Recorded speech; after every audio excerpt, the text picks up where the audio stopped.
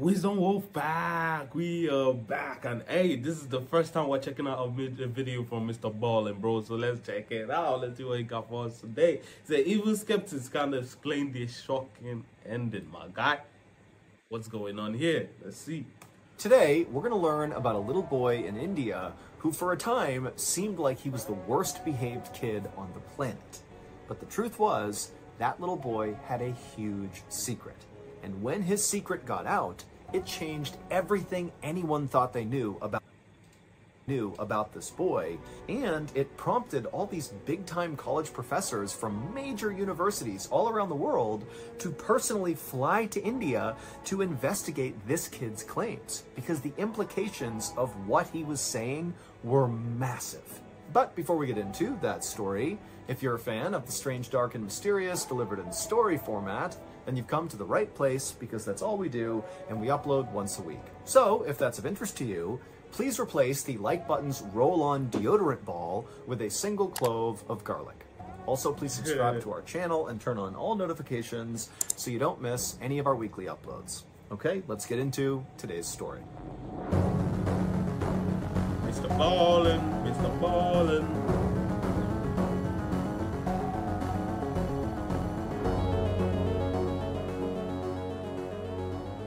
Late one afternoon in December of 1986, a woman named Shanti Singh was sitting on her bed cradling her toddler son, whose name was Titu, as he threw a huge temper tantrum. Titu, who was 3 years old, had already been throwing this tantrum for about 30 minutes at this point, and it didn't seem like anything Shanti did was getting him to calm down. In fact, honestly, it just seemed like Titu was getting worse and worse by the second. And Shanti knew her son's constant wailing must be annoying her neighbors in the little rural village in northern India where they lived. But again, Shanti just felt like really there was nothing she could do. After all, this was not a typical toddler tantrum. Titu was not throwing this tantrum because he lost a toy or was fighting with his siblings or something. No, the reality was Shanti and her husband had no idea why Titu was throwing this tantrum, because Titu threw these tantrums all the time for seemingly no reason, and nothing they did would get him to stop. He would just start throwing these crazy fits, and he would only stop when he was ready. That must be frustrating. I'm not even gonna lie, bro. I got 5 siblings, bro. They be throwing tantrums and you just be there like, what the hell do you want? And it's like they don't even know what they want, and you're here like, oh my goodness, what do I do? Now, Shanti and her husband had taken Titu to the local doctor, and he'd been examined, and the doctor said, look, I think your son's just fine. I can't find anything wrong with him. So whatever's causing him to be so upset, it's got to be psychological. Shanti grabbed her son and tried to give him a hug and kiss to get him to calm down. But as she did that, Titu turned around and tried to hit her in the face and kicked her and punched her. And so Shanti had to kind of fall back on the bed. And Titu, at this point, who's still throwing this huge tantrum, he leapt off the bed and ran out of the room. Now, Shanti had already sent the rest of her family, her kids, her husband, outside to wait out this current Titu tantrum. And so for a second, Shanti thought about just laying on the bed and letting her crazy toddler just kind of run around the house until he was done throwing this tantrum. Until he but comes as down, Shanti bro. was laying there on the... Until he comes down. Sometimes you just gotta let them do their thing, man. Let them wild out, and eventually they calm down. But sometimes it's really, really serious, and you really need to address that, and you have no clue. You have no clue what's wrong. Crying from frustration, she heard a plate break in the kitchen. And so she jumped up and ran into the kitchen, and there was Titu looking down at the ground where there was a shattered plate on the ground. Clearly, Titu had smashed it on purpose. And so as furious as Shanti was, she suddenly realized that, nothing she could do was going to get this kid to stop. And so right now, the only thing she could do was just put him in a safe place where he couldn't hurt other people or himself or damage anything else. And so Shanti, trying to be as calm as possible, walked up to Titu, who's still throwing this tantrum and swinging at her as she's coming near him. And she grabbed him, she turned him around so he couldn't kick her or punch her. She put him into his room and then shut the door. And then she sat down in the hallway with her back up against the door to keep it shut. And then as Titu inside the room began... She's frustrated, bro. Banging on the door and trying to open it. You know, Shanti's sitting there anchoring the door, and she's just praying that her son's gonna calm down soon. And then at some point, Shanti heard her son start to say something that typically signaled the end of a tantrum. T2 in the bedroom began saying the word Shurshverma, which actually was a nonsense word that Shanti and her husband and the other kids had no idea what it meant. But, you know, T2, at the end of his tantrums, he would always just start saying over and over again, Shurshverma, Shurshverma, Shurshverma. And so Shanti, she's in the hall and she's hearing T2 start to do that. And so on the one hand, she's thinking, okay, you know, this tantrum's about to end. But on the other, she's like, I have no idea what that word means. You know, it's obviously connected in some way to what's going on with my son, but I have no idea what it means. It sounds like nonsense. And so Shanti began yelling through the door at T2 to explain what Shurshverma meant, but T2 had no explanation. He just kept saying the word over and over again. Shurshverma, Shurshverma, Shurshverma. Shanti and her husband had 5 other... Yo, broski looks pissed. Oh my days, broski looks pissed. Like, he going through shit, bro. Other kids. T2 was the youngest, and T2 was not like any of his other siblings. The other siblings did not throw temper tantrums like this, not at all. And in fact, T2 had been a difficult child even before he was born. Towards the end of Shanti's pregnancy with T2, she'd become very, very sick, and in fact had to be hospitalized for the entire last trimester. And then as a newborn baby, T2 basically didn't sleep at all, and he cried constantly. And so Shanti and her husband initially thought, you know, T2 must just be a very fussy baby. But in time, you know, as he grew into more of a toddler, it was clear to Shanti and her husband that T2 was actually a different kind of kid. He seemed like a very unhappy and kind of angry kid who was permanently on the verge of crying or throwing a fit. But it wasn't until T2 began talking at around 2 years old that Shanti and her husband really started to become worried. Because the things T2 was saying as a 2-year-old were just not in keeping with what you would expect a 2-year-old to say. And I'm not talking about the nonsense word that T2 would use during his temper tantrums, Shurshverma. Basically, T2 would say things that seemed to indicate that he genuinely hated everyone in his family. Now, for context, Shanti and her family... They should take bro to church. They should take bro to church, my guy. Oh my days. If that shit, bro...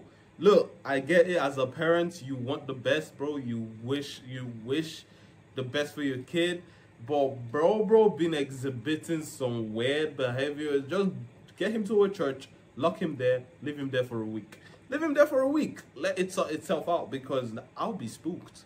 I promise you, man, I'd be spooked. You're not gonna be 2-year-old and exhibiting behaviors that nah. Were not poor, but they weren't rich either. They lived in a little concrete home, they didn't have a TV or a car, and all the kids wore hand-me-down clothes, and Shanti actually handmade her clothes and her husband's clothes. But the family always had enough food to eat, and they were educated, and they seemed happy enough. It's just that they didn't really have the ability to do anything extra, like above and beyond a modest life. And T2 had never known anything different. This was his life from the day he was born. But when he learned to speak at around 2 years old, it was like all T2 wanted to talk about was how crappy of a lifestyle their family lived. For example, when T2's mom, Shanti, would put on one of her saris that happened to be ripped, a sari is a traditional garment in India, T2 would look at what she was wearing, and in toddler speak, you know, he would tell her that she looked terrible and that it looked like she was just wearing rags. T2 would also walk around their house and he would... Don't they beat children in India? Oh my god, I just said that. Oh my days, I just said that. And now I gotta bleep that shit out. Oh my god, I just said that. Oh my days, nah. Point to spots in the house that looked dirty, and he would demand that somebody cleaned it up because he didn't want to live in a dirty house. And then whenever the family needed to go somewhere and they would walk there or take the bus there, T2 would complain the entire time that he wanted to be in a car. And why aren't we driving in a car? Like, why are we walking? Despite the fact... Reincarnation. I'm calling it reincarnation. That T2 basically had never used a car before.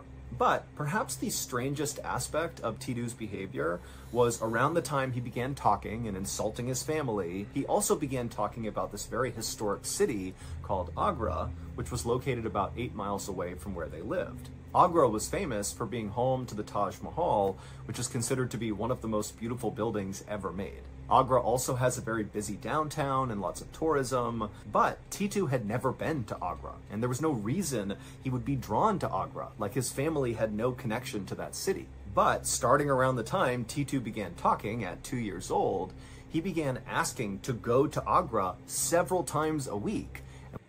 If he has never, I'd be scared though. Cause how does he know? You feel me? Like, how does he know about the city? How does he know this? Broski is 2. Now, for a kid talking at 2, a kid talking at 2 alone is crazy. You heard? But then a kid talking about all this stuff he's not supposed to know at 2, it's scary. It's scary. I don't even want to know what the parents were going through, bro. And when his parents would say, no, we're not going to go to Agra, Titu would throw a huge tantrum. And so not long after Titu had begun speaking and saying all these terrible things, Shanti and her husband decided that really all they could do was just wait and hope their son grew out of this terrible behavior. That's all you can do. But Titu did not grow out of this. That's all you Shortly can really after do, his man. parents decided to just kind of wait it out, Titu would randomly attack another small child with a sugar cane, and he beat the kid so badly the kid was bleeding at the end of the attack.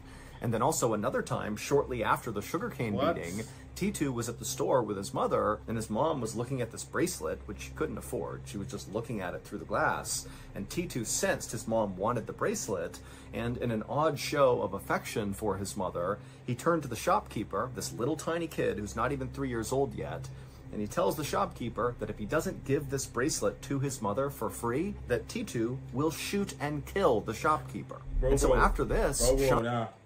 Nah, lock that boy up, bro. The behavior, bro. Listen, every parent loves their kid. Every parent doesn't want to be the one to realize or admit their kid got problems. But if a broski at 2 is talking about ancient historic cities, it's talking about our lifestyle and shit, it's talking about I want to go into a car even if I've never been into, okay, that one is kind of normal. But then Bro said, I'm gonna shoot your ass if you do not give my momski that. Nah. Nah, lock him up. Shanti and her husband just stopped taking Titu out in public at all. It was just too embarrassing. But what really just unsettled Shanti the most about her son's behavior was that nonsense word that Titu kept saying at the end of all of his tantrums. Shirsh Verma. And so fast forward to that day after he's broken the plate and now Shanti's put him in his room, Titu began saying that nonsense word, except he was getting a little bit older and his speech was getting a little bit more clear. And so as Shanti was laying up against the door, she realized that her son was not saying a single word, Shirsh Verma. He was saying 2 words. They were Suresh Varma. But Shanti had no idea what that meant. She thought it sounded like a name, but it was a name she had never heard before. But one day, a few months after the dish-breaking incident, in April of 1987, all of Titu's very strange, erratic, terrible behaviors would erupt all at once. That April day started out like any other. Shanti made breakfast for her family, and then her husband headed out to do some errands, and her 6 children kind of dispersed around the inside and outside of the house to play, study, whatever. But Titu was really grouchy, and so he stayed inside in the kitchen with Shanti. A little while later, Shanti's oldest son came into the kitchen and he asked his mother, hey, when will Dad get back from his trip to Agra? Shanti's husband had gone to Agra to run one of his chores, and Agra was the city that Titu was... And they didn't tell Titu. Hey, they didn't tell my guy. Hey. No wonder everything exploded at once, man. No wonder every single bad behavior exploded. Broski been saying he wants to go there forever. Well, this story is kind of spooky, and we haven't even gotten to the juicy part. And I'm like, I'm almost like I don't want to hear the rest of it, but I want to hear the rest of it. Nah, that's crazy, bro. Totally obsessed with.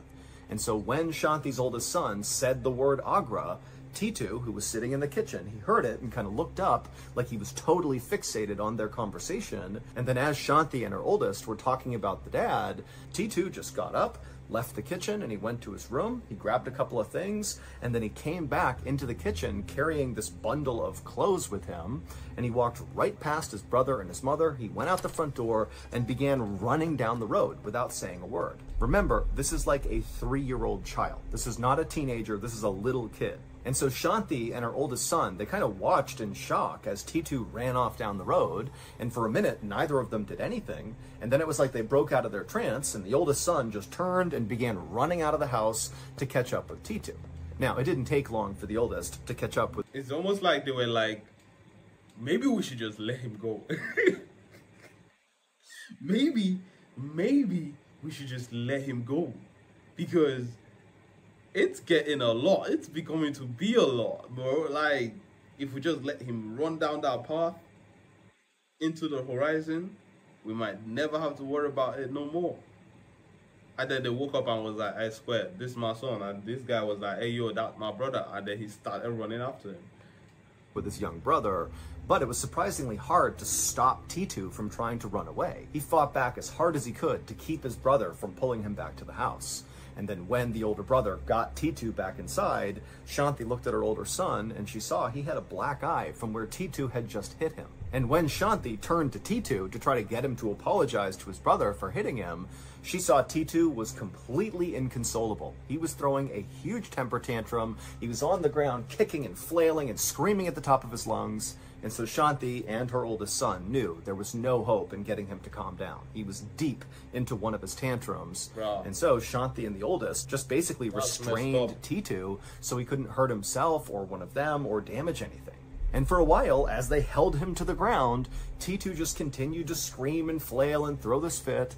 But eventually he did kind of calm down and he began saying Suresh Verma over and over again. But then he began talking about something that he really hadn't brought up before that stood out to Shanti and her oldest son.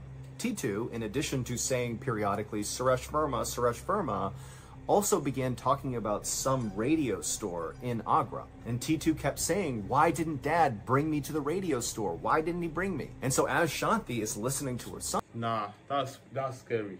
Nah, that's scary, bro. How does bro know? You feel me? How do he know? God.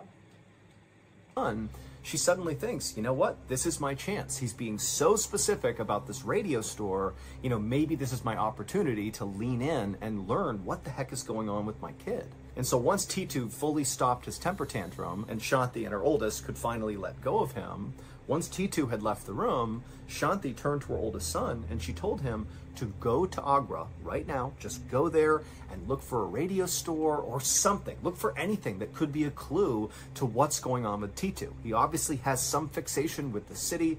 Just go, look around, see if you can find something. So the oldest son left the house and he went to one of his friends' houses who had a car, and together they drove into Agra. Now, Shanti had no idea if her oldest son's trip to Agra would produce anything useful, but she figured, you know, she's got nothing to lose. A few hours later, when Shanti's oldest son returned from Agra, he came into their home with a very serious look on his face. And right away, Shanti could tell, clearly, he's discovered something. And so Shanti asked her oldest son, you know, tell me, what did you learn? What happened in Agra? And the oldest son, you know, he looked down for a second, and then he looked back at his mom and he just said, tomorrow, we're going to have visitors. Whew. Oh my days, nah, that's crazy. Oh my God, nah, that's crazy. Are you a fan of The Strange, Dark, and Mysterious? If so, then you're in luck. Because our massively popular show, the Mr. Ballin Podcast, which since the end of 2022 has been exclusively on the Amazon Music platform, is now available on all podcast platforms, and it's free.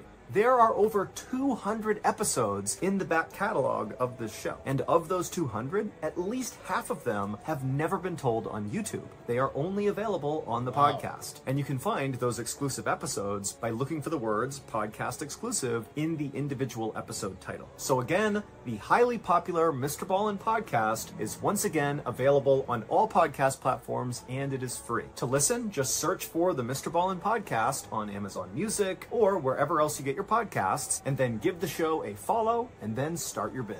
Oh, and also, if you are one of the amazing people who subscribe to Amazon Music to follow the Mr. Ballin podcast when it went exclusive, don't give up your membership on Amazon Music. With DataCamp, you don't need to download Python to learn Python. You can learn right in your browser with hands-on exercises for coding. The next day, a car pulled up in front of Shanti's home and 6 people climbed out. There was a woman wearing a beautiful red sari who appeared to be in her 30s, and then there were 3 other men who also appeared to be in their 30s, and they were all wearing suits and jackets. And there was also an older couple, a man and a woman, and the man was wearing this beautiful sweater, and the woman had on all this silk. It was clear, just from the way they looked, that these 6 people were not from this area. They were from somewhere else, and they had a ton of money. Now, Shanti was inside the house, and she was watching this group arrive, but she did not go outside to greet them. She, her husband, and all of her kids, minus T2, had decided the night before, when they knew these visitors were going to arrive, that they wouldn't go out and talk to them. Instead, they would just allow T2 to basically make first contact with these people and see what happens. So when Shanti saw this group of 6 very well-off people were standing right outside of their gate, kind of waiting to be let in, she called for T2 and said, "Hey, go outside and open the gate for our guests." And so T2, who was not throwing a fit at this point, he came running through the house. You know, I just clocked what they are doing. They're letting T2... Why? Why are we letting the kid who throws temper tantrums and who has been rambling about this place that these people came from for his entire life, are we letting him go and talk to them first? But that kind of makes sense though, I'm not even gonna lie. Bruh, imagine he knows them, bro.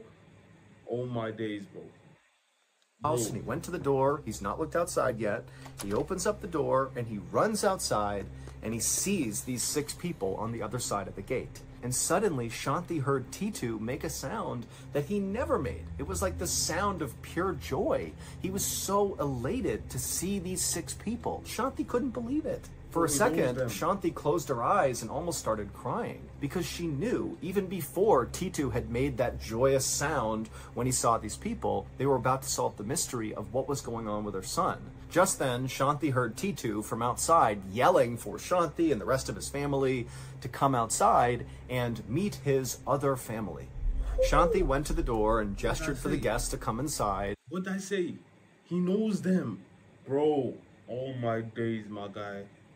And then she led them through the house to the back deck. And then after they were all seated, Shanti looked over at her son, T2, and she saw he had this huge grin on his face. He was so happy, and he was staring intently at the woman who got out of the car, who was in her 30s and wearing the beautiful red sari. And she was sitting right across the table from T2, and T2 is just locked on her. Now, at this point, nobody is speaking. Everybody is just sitting there. No introductions have been made, so nobody even knows each other's names. And in this kind of tense and awkward silence, T2, who again is just staring at this woman in red, he eventually breaks the silence, the 3-year-old child, and he asks the woman in red to come sit next to him.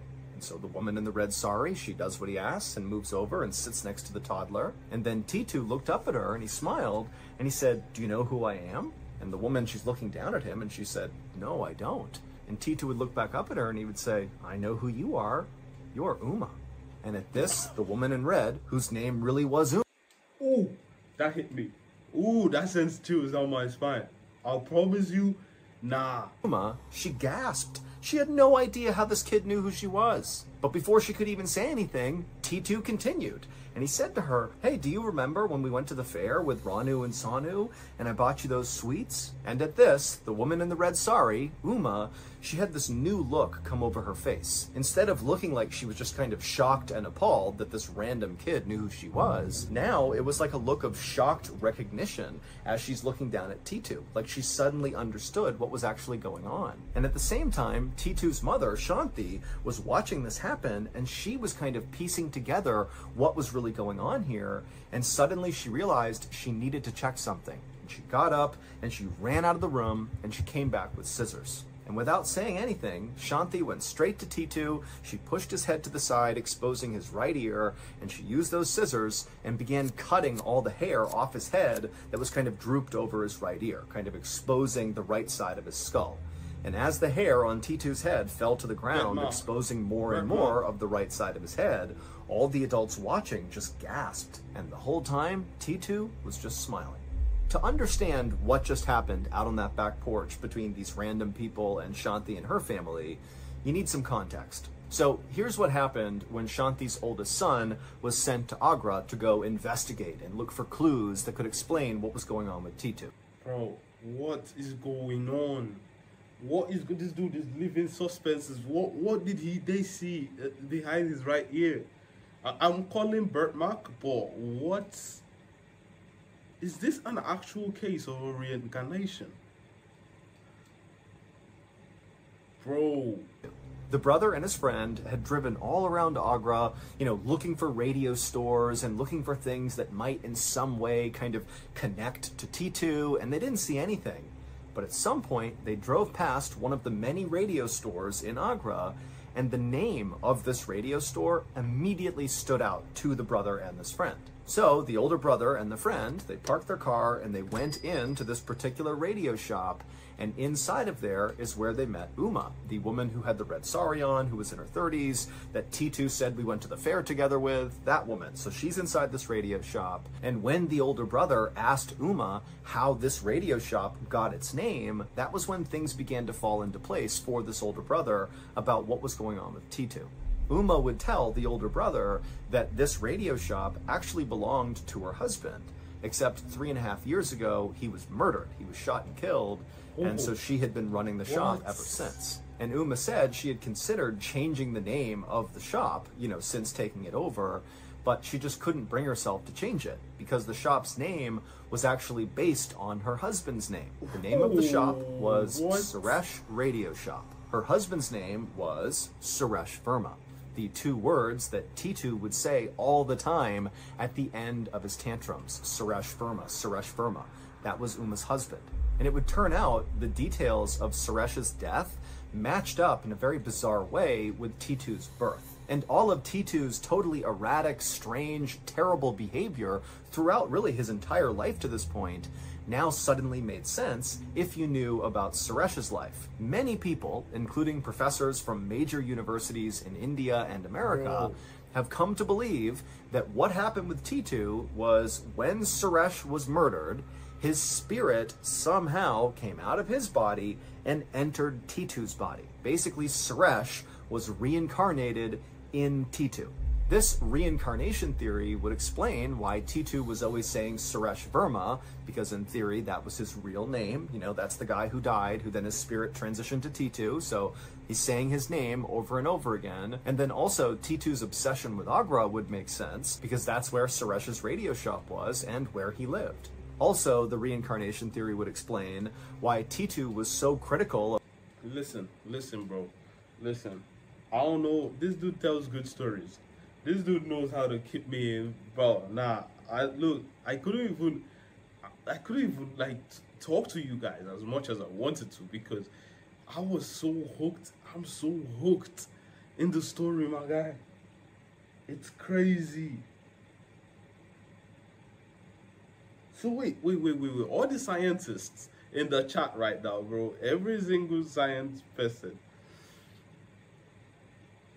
What do you make of this, bro? What are you calling fact or cap, bro? Are you calling fact or cap? Because if this actually happened, that's proof.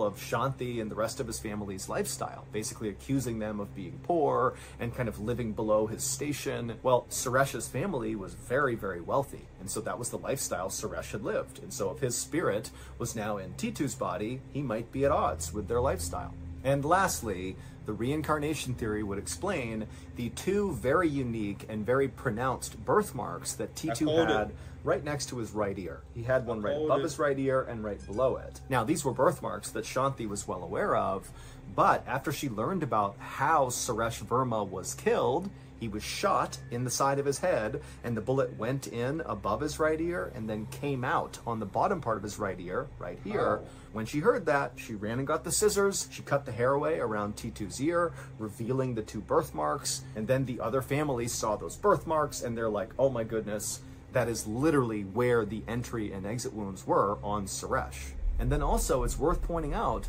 that on the day Suresh was shot and killed, well, basically that day was when T2's mother, Shanti, began feeling really sick during her pregnancy with T2, and she had to be hospitalized. After this discovery about T2 and Suresh Verma, Shanti and her husband and the rest of her family expected T2 to want to live with Uma and his other family. And at first, that is what T2 wanted to do, but pretty quickly he actually decided that, you know what, I want to stay put with the family I was born into, and we can just visit with the other family. And so that's what they did.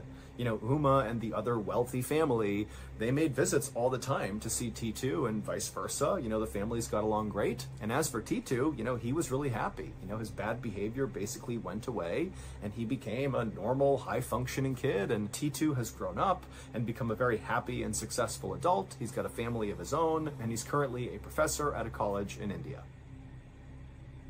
What?